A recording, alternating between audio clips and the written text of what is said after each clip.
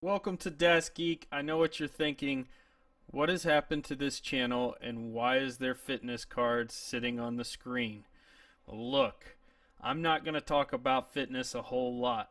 Obviously, I am a physically fit machine here. And if I ever got in a fight, I'd let my beard do the fighting for me.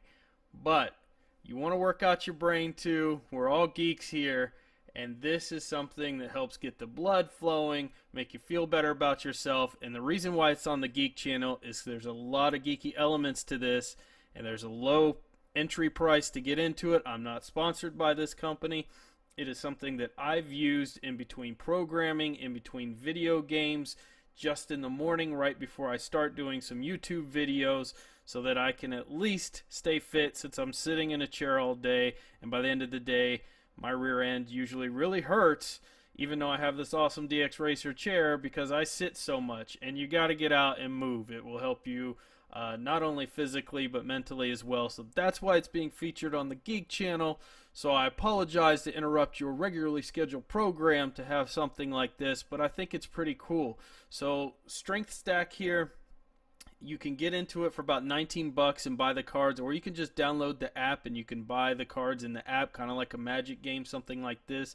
And that's why it's also being featured on this channel, because it has a lot of game-like features built into it. You can get points that you can build up over time. You've got some dice here. I mean, what geek doesn't love dice? And everything can be done just based on your own physical strength, like push-ups, jumping jacks, etc. You don't need any equipment. These exercises are super simple. They're usually less than 10, 15, 20 reps a piece, and you're done with that card, and you could slide it back in. It's a game you could play with your wife or a friend to do some competition. The app on the device allows you to scan your cards if you bought the physical cards, so that you can watch some videos if you're confused on how to do it. But they're all really simple to do. They're easy. You can get your fitness in quick, and I really, really like this product. Because it just doesn't take a whole lot of investment. It doesn't take a lot of time, and you can learn a lot. So you're going to see in some of the video that I shot that not only in the app can you go into game mode, but you can go into competition mode with other folks. So you've got your phone that can act as your cards in case you don't want to buy the physical cards, or you can combine them both and use them together. On the actual cards themselves, you've got the amount of reps that you need to do is shown here. You've got, of course, your QR code that you can scan for your phone. It tells you exactly what the activity is, and everything works a different part of your body. I like how they mention here it's designed for mom but used by the U.S. military. So it's actually a really portable, fun way that you can exercise.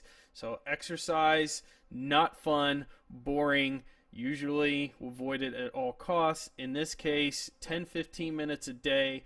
Do 3 or 4 cards, either on your phone or the physical cards, and you'll start feeling better. At least get your cardio, get yourself out of your chair every once in a while, join the real world, and then get back into that virtual world where we love and belong. So this is DasGeek. Just wanted to give you that quick tip.